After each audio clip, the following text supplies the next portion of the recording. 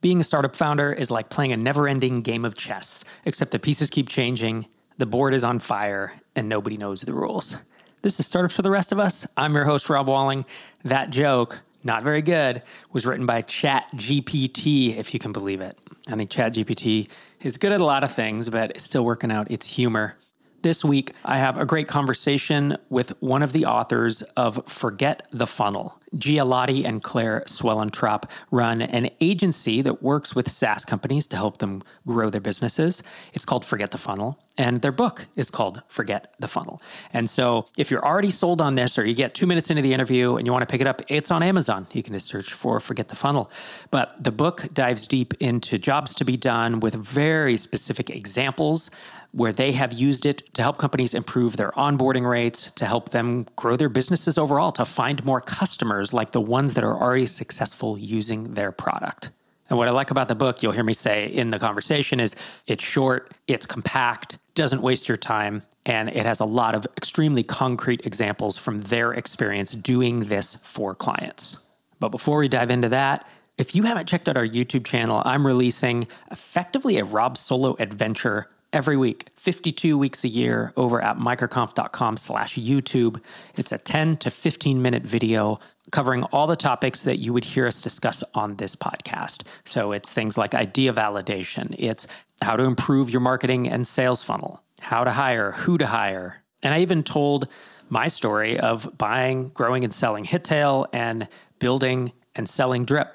And I told them in a way, like a compact format, in a way that I haven't done really on this podcast or in any on-stage talks that I've done. So while the content on the YouTube channel is in the same spirit as this podcast, it's not the same stuff regurgitated. It's genuinely new content covering new topics. So microconf.com/YouTube if you're into that sort of thing.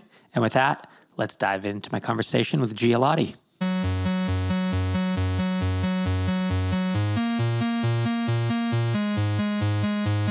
Gia Laudi, thanks for joining me on the show. Thanks for having me, Rob. So we're going to be talking about Forget the Funnel, which is the name of the book that you co-authored with Claire Swellentrop. Folks who listen to this podcast will recognize Claire's name. She's spoken at MicroConf multiple times. She's been on MicroConf on air, and you actually spoke at MicroConf remote about 6-8 months ago. So the subtitle of Forget the Funnel is A Customer-Led Approach for Driving Predictable Recurring Revenue. And the first thing I noticed about the book, as I normally do, is, man, this is amazingly short. I love 150, 200-page books. When I pick up a business book that is 400 pages, 450, I'm instantly like, this is bull. Like some ghostwriter pulled a bunch of anecdotes about Microsoft and Intuit from the 80s to pad it so it looks big on it, right? And when I see, obviously Awesome by April Dunford, when I see Forget the Funnel 150, or like my own books, I was telling you offline, like 200 pages is about where I stop. And if I need more than that, I'm going to write a separate book. So I'm curious if that was an intentional decision on your part. 100%. I definitely took a page, so to speak, from April there. I remember hearing her talk about having a bunch of like coffee chats with founders, and they all described how they read books as being like on a flight. And so she was like, okay, so it's got to be read in a flight. And I figured, if I can take a lesson from April, which I will take all of them, her goal was to write half a book. And, all the sort of fallacies around like, why does a book need to be 300 or 400 pages or, over 30K words? And it's like all about the spine of the book being wide enough. And it's actually pretty arbitrary. So yeah, we were pretty dedicated to write a short and also useful book. So April, big influence there, Rob Fitzpatrick as well. I would say between the two of them, they were very, very close to Claire and I as we were writing this out.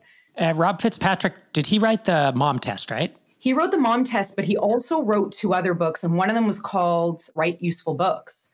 And then he wrote another one about workshops. I'm forgetting the name of it right now. But Write Useful Books was really the book that inspired the brevity in this one. Also, another sort of aspect of this that it had to be short was a lot of what we talk about in the book is very practical and very tactical. And so we were like, well, we can't go down that rabbit hole because we need we need a video walkthrough for that, or we need a template or a tool to communicate how to do this specific thing. So there's a lot of sections in the book where you'll get to, it's like actually to dive into how to do this process, we've got this other resource over here. So we've got a complimentary workbook as well, which is laughably almost as long as the book itself. It's like 110 pages, and it's all tools and stuff to sort of make use of the core material. And so, we're going to dive into a bit. Obviously, we can't cover the whole book in a podcast, but we're going to dive into a bit the concept you came up with called customer-led growth, right? Not product-led growth. But I want to first kick us off by finding out a lot of listeners to this podcast, a lot of different stages from idea to literally 8-figure SaaS companies. What is the ideal stage for this book? So the companies that will get the most amount of value out of this book, or the teams, I should say, are definitely those who have happily paying customers. So you've got a product, whether or not, whatever your vision might be for it, obviously you're going to be continuing to evolve your product, but as long as you've got customers happily paying for it today, you can get value. The other aspect of this that I would say, if you are in a situation where you've got a product that you have these happily paying customers, but you're in this situation where you're like, why haven't I yet figured out how to sort of articulate what we do? Why do I feel like I'm not doing a good enough job describing what we do to our target customer? And why haven't we been able to bring more people through the front door and activate them in the product? That's the other sort of flip side of this, is that you've gotten to this point where you've got high retention, high value, very happy customers, but now you're like, okay, how do I take this thing to the next level? That's also who would be a great fit for the book. Got it. So it's like I think of it as a growth book. That term growth hacking and all that, growth marketing came out, it started becoming popular a decade ago.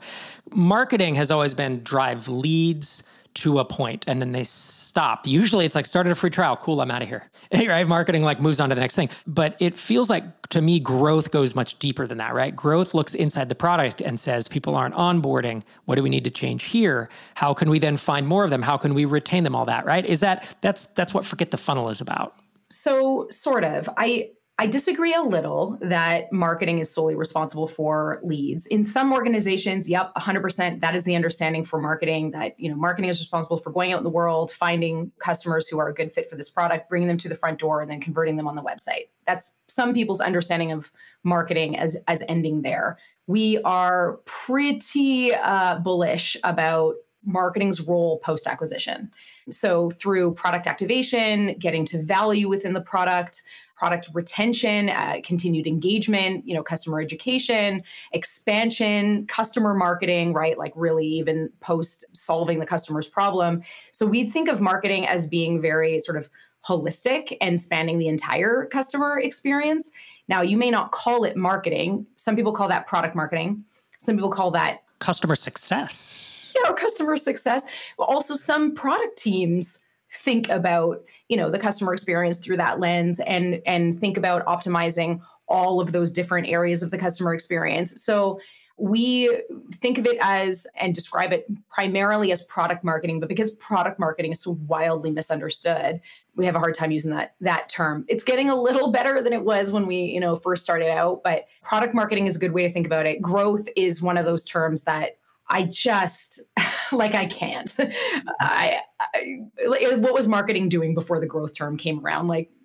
As if marketing wasn't focused on growth anyway. But I understand that there is an understanding and a function for growth within a lot of companies that is very well defined as being sort of in that middle of the funnel. So I get that. So yes, I would say it's kind of all of the above, but predominantly what brings people to this, we got to solve this, scalable customer sort of growth or, acquisition, is they think it's marketing. They think, oh, we need more traffic to this website. We need to find out where people are. Marketing's not working. We need to figure out, our messaging. That's what the founders and the teams that come to us think is the problem that they're solving, is we just need more people to the front door.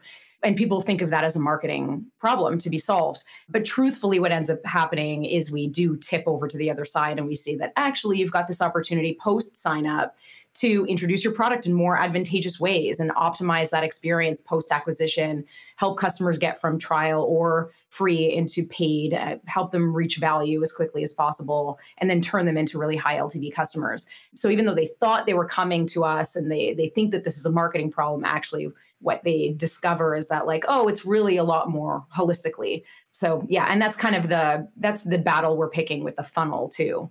Yeah, and I want to talk about funnels in just a second, but in the book you say we call this three-phase process the customer-led growth framework. It's the method we use to help companies of all sizes calm the marketing chaos and hit ambitious revenue targets. And the three steps are, number one, get inside your best customers' heads, which you talk copiously about doing interviews. Right? A lot of some surveys, but a lot of interviews. Step two, map and measure your customer's experience. And step three, unlock your biggest growth opportunities. So CLG, you don't call it that, do you? I call it that because I like acronyms. But is that something? Yeah. Oh, yeah. Do you? Oh, that's cool. Because everyone's talking product-led growth these days, and I'm like, slow down. Like you're not Slack. But customer-led growth is a nice framing of this thing. You have something in the market. You have some customers that are being successful with it.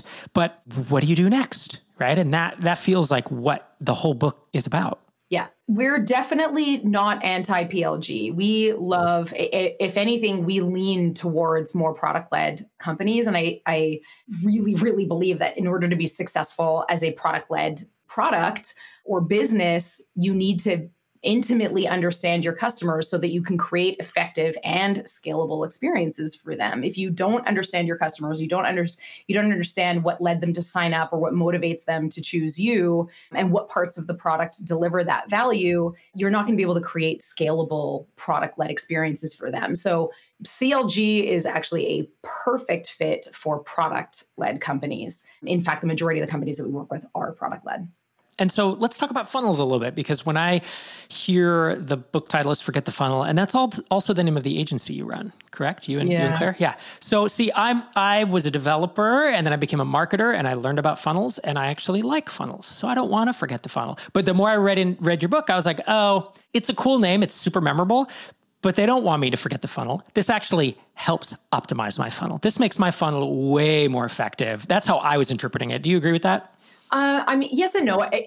I find that those tools like that, like funnels or pirate metrics or, life cycle, sort of the MQL, SQL, like kind of life cycle terminology and tools that we use, they're helpful for teams to think about and communicate about, what parts of the customer experience we're trying to optimize for. And they help facilitate conversation. And I still use the term funnel, like, when we're talking about awareness level marketing campaigns, we might slip in it's the top of the funnel in a couple of conversations, but truthfully, it is like, that's kind of where their value ends, in that it's a helpful communication tool. It's helpful for creating context. It's helpful because it's so sort of well understood. It's helpful for making sure that you're talking about the same thing, with in other conversation with others.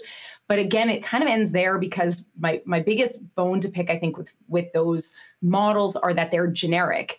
And the idea here is that your product, your customers, and your team even, you're unique. And if you're thinking about your customers as falling into the same buckets of sort of experiences as all the other products and all the other customers out in the world, you're losing that nuance, you're losing that customer understanding and that depth of understanding that can help you be really, really successful.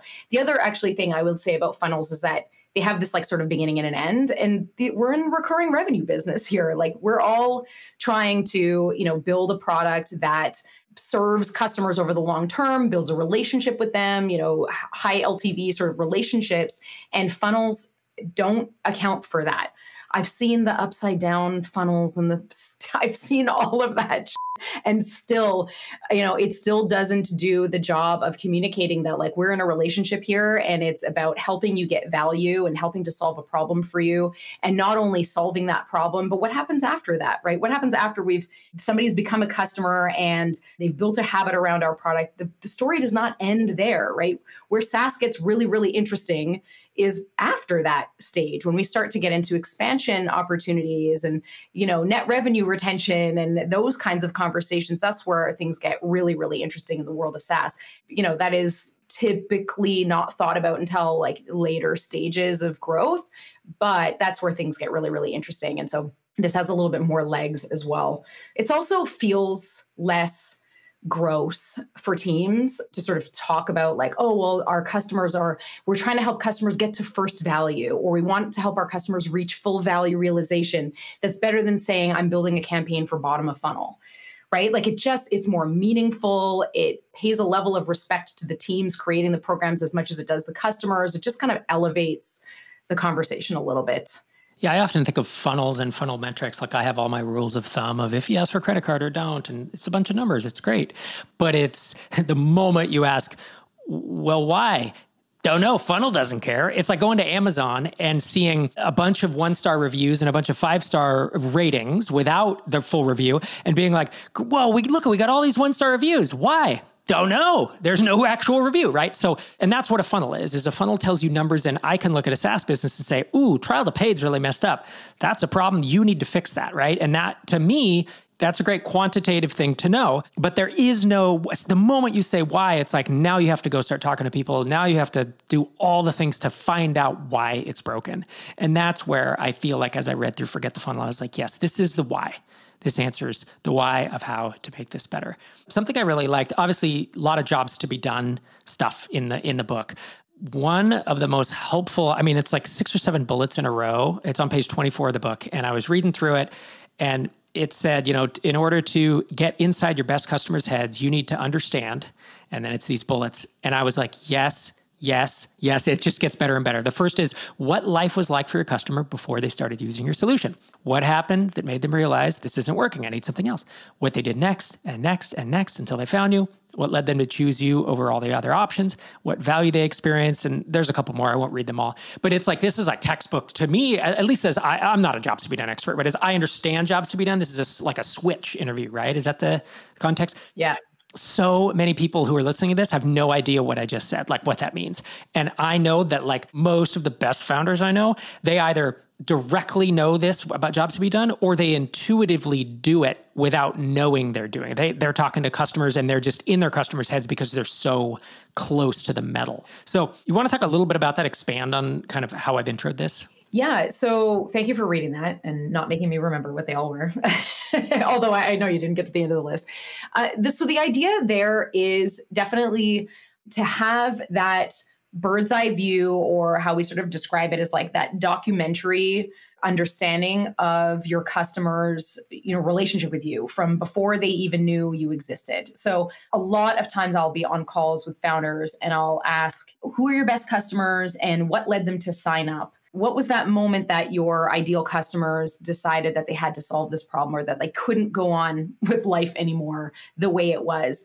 And many of them just sort of stare blankly, like they don't know the answer. They want to answer this question like, well, they're at companies of 100 plus employees and they're in this certain vertical. And we know they have titles that sound like these, but they don't really understand the why, as you were saying before, of like what led somebody to actually sign up. What was that pain? What was that struggling moment that led to somebody seeking out a solution like yours? And then what was that, life and that experience rather of going from, holy shit, I can't live like this. There's got to be a better way. Who do they go and talk to? What conversations they have? Where do they go? What watering holes do they hang out in? Who did they, try to have some conversations with? What were the influences that sort of led them to find you and discover you? And then what was it about your solution? And I'll even talk from a website perspective. What was it about your website or marketing materials that convinced them to try the thing? And then once they got into the product, what was it that convinced them to keep going? There's an amazing question that we ask in research, which is like, what was it that convinced you that, this was going to solve your problem? And the answer to just that question can give you so much insight into, what sort of not only experience you should provide once somebody gets into your product for the first time, but also what you should be the carrot to dangle, so to speak, on the website, and the way to sort of message and position your product for them. So having that deep level of understanding, and really all the way from experiencing the problem through to singing your praises or even expanded product usage is kind of what we're getting at there. Like having that holistic understanding, like I was describing before, that funnels just don't do that good of a job of, but it really gets you that intimate understanding into why somebody chooses you. And just from getting that understanding, you can do a ton. Like the world sort of opens up to you in terms of opportunity. It's a good thing and a bad thing when a bunch of opportunities open up to you. So there's a very specific process that we talk about to deconstruct the customer experience and start thinking about your customer's experience through the lens of like these milestones or leaps of faith that your customers have in your relationship with you, so that you can really figure out like what are those moments of value that we need to help customers reach. And then once they've reached them, then move them on to the next sort of moment of value. That's the operationalizing of that understanding that we were just describing in that documentary. There are a bunch of people listening to this who either do this natively, intuitively, or they have read jobs to be done and implemented it, because it was such a game changer as it's hit our space. But there's also a big chunk who I think don't do it. And they're skeptical of the value. You mean of the research side of things? Yeah, like we say talk to customers a lot. I guess I'll start with by saying we say talk to customers a lot. We all say this, and people say, what do I ask? Well, read Forget the Funnel, because there's a great list of questions on page, I think it's 54. We might even get to them in this. I might do another dramatic reading of your own words back to you. But I mean, it's just a really good list of questions. But I think for someone who's listening to this and they do have successful customers, and whether they're doing 10K a month or 100K a month, if you don't know what's working, then when it stops working, how do you fix it? That's the thing, right? And that's what, even if it's working well, I still think that you need to be having these conversations with your customer. Product market fit is a moving target in almost every space. Even if you found it and everything is working today, is the market going to be the same in 8 months, in 10 months, in 2 years? It's unlikely, unless you're in a really regulated space or for some other reason.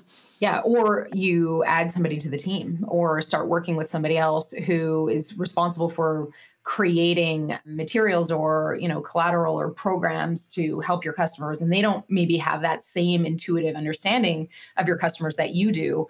So that's another advantage to doing the research and operationalizing it, is that it can be used with your team, and it sort of democratizes that customer understanding for everyone who's working on your product and supporting, its growth. Yeah, I think that's a really good point, actually. That was a struggle. So at my last SaaS company, Drip, my co-founder and I were there from day one. It was just the two of us, and we knew our customers inside and out. We didn't have it from the start, but by the time we built the product up, we were years into it, it's like we just knew it.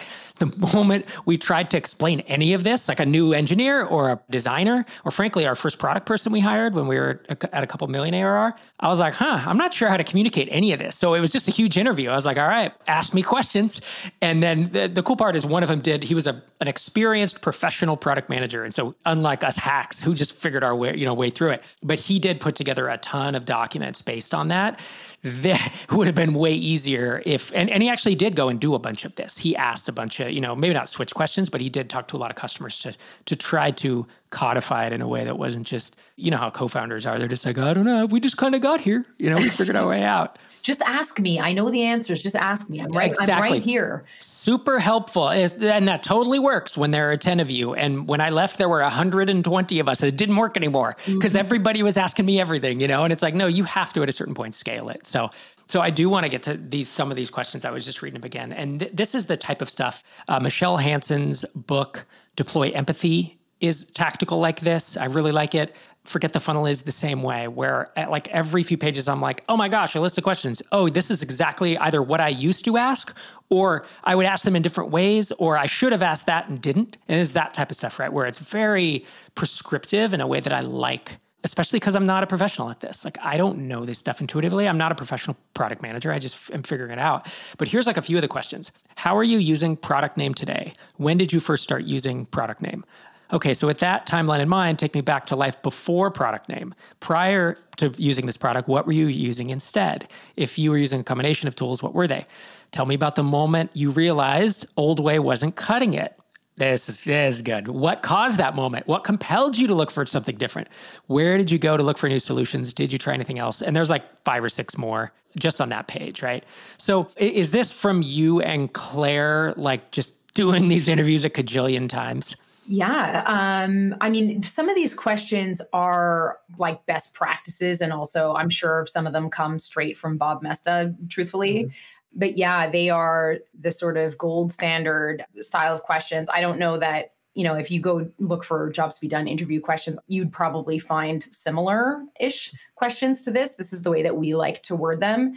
And with the right interviewer, mind you, amazing, amazing insight can come out of asking those questions. An insight that is not only just interesting and insightful, but also can be used and actioned and actually turn into something that the team can, create some experiences for and optimize for in the short term, and also build upon as, like you said, the product evolves, the market evolves, and your customers evolve. So yeah, we really like them. And yeah, that's definitely a popular list for us for sure. Yeah, I like having it here in one place. And so to give folks an idea, we can say talk to customers, and we can say talk to potential customers or talk to canceled customers, right? I mean, talk to whatever to get this information. And then am I right that this information you gather, you're using it to inform our marketing copy, our messaging, our positioning, our onboarding, even our product direction, right? Even like features? Yeah. So one thing I just want to back up a bit on is churned customers would probably not be the right fit for this type of research. And the reason being that we want to learn from the customers who have been successful with your product. I'm not saying there is no place for win-loss analysis or exit interviews. There absolutely is. And, you should be learning from customers in that way, but not if you haven't done this style of research first. So we're really trying to figure out, of those customers who are really successful with your product that represent what you believe to be a really great opportunity for the future of your company, what are those customers' answers to these questions? It is more challenging to do with potential customers for obvious reasons. You can't ask them about like, what was it about our product? Like, obviously they don't have that context. Learning from potential customers is very interesting and can be helpful, particularly for marketing, but it's not validated necessarily because those customers have not yet put money down, so to speak, and have been successful in the long run with your product. So I would always start with your existing happily paying customers, and then you can supplement with other types of research after that. So this is sort of like the foundation. And we use Jobs to be Done to not only guide the style of research, but also encapsulate or sort of capture what we learn. So we lean really heavily actually on customer job statements, as simple as they are, to help not only us while we're doing the research and making decisions about how to prioritize different groups, but also for the teams that we work with to understand in sort of an instance, so to speak, and really easily understand, like, what are these customers trying to accomplish? What do they need to see in our product? And what are those desired outcomes that they were seeking out? And that's like just that customer job statement, which is included in a couple of spots in the book. If you can take that research from those amazing customers of yours, those customers you want to like clone, so to speak, and articulate what they were trying to do in this customer job statement, then you can think about those customers through that very sort of strategic lens. You may also do that customer research, by the way, and identify that there's two different jobs to be done here, right? That actually happens. I won't say it happens all the time, but it does happen quite often where we're working with companies where there's like 2 or 3 sets, customer jobs that show up in the research. And then there's a decision to be made. Do we want to continue to serve all 3 of these customers, or is there one that we want to lean into? Do we want to park one for a moment and prioritize another? That happens a lot where, especially in situations where you can imagine like, we want a low touch, SMB offering, and we want a more robust, higher touch offering. And we still want to be able to serve both of those customers, but we can't optimize for both of those customers with all the same sort of materials and experience. So we need to pick one, park the others momentarily, and sort of go forward with the customer mapping process, and then go back later and do the same for those other more managed or higher touch customers who may have very different needs coming through the front door, very different needs for their evaluation, process. And there's all, that higher touch sort of way to operationalize that. So you're conducting this research. You're not just going to end up with like this homogeneous list of like, okay, well, here they are. Great. Now we understand our customers. You're actually going to see,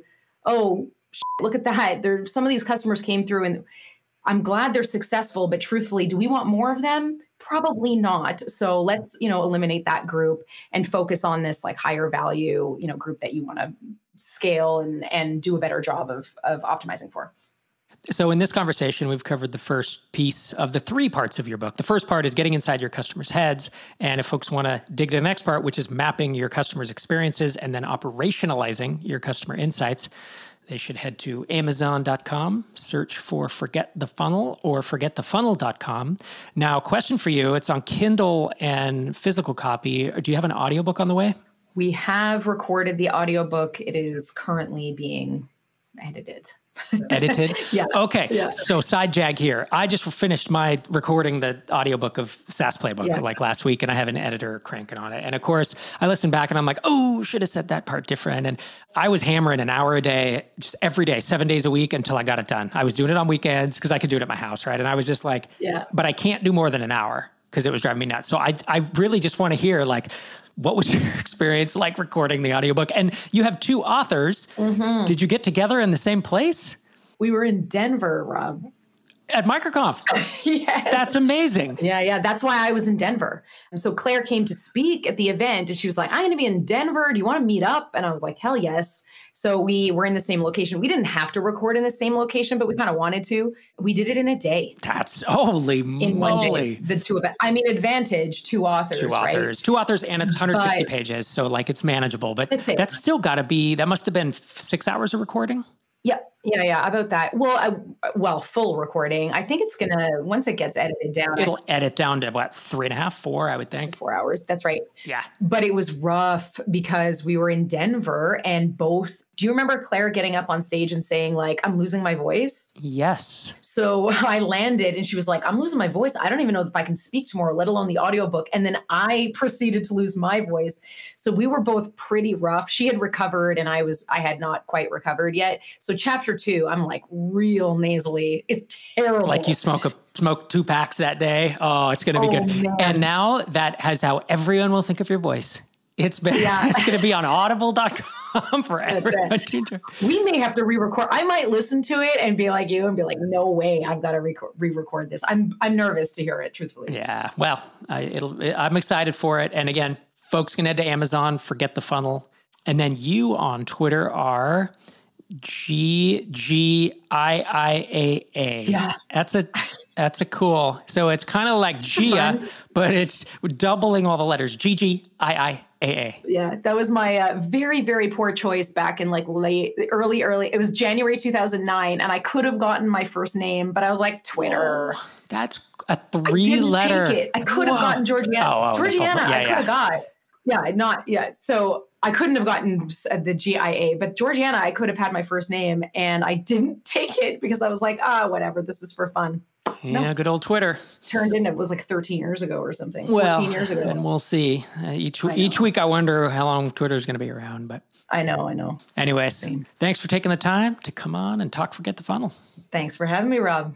Thanks so much to Gia for coming on the show.